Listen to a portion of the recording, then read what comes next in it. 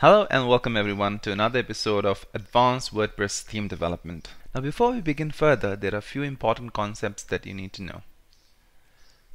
First is your namespaces, autoloaders, traits, and singleton.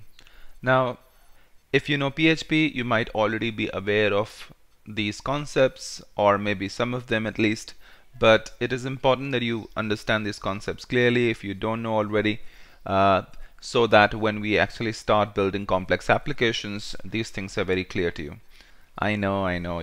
Some of you will say to me that it's a WordPress course, so why are we discussing namespaces, autoloaders, traits, and singleton?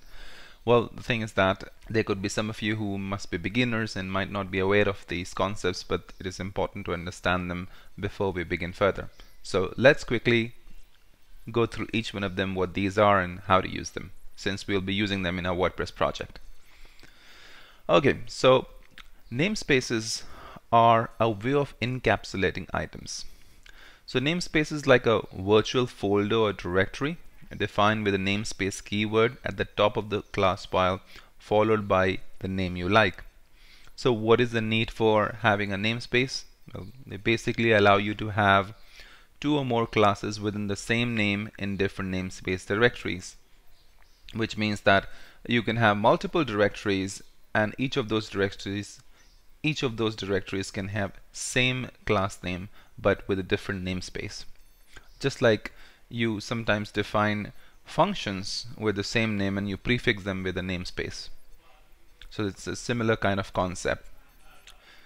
So let's take a look. So a standard way of defining a class would be, for example, we define a class of product, and then we just go ahead and use it whenever we want to instantiate it. Just use new keyword and then product.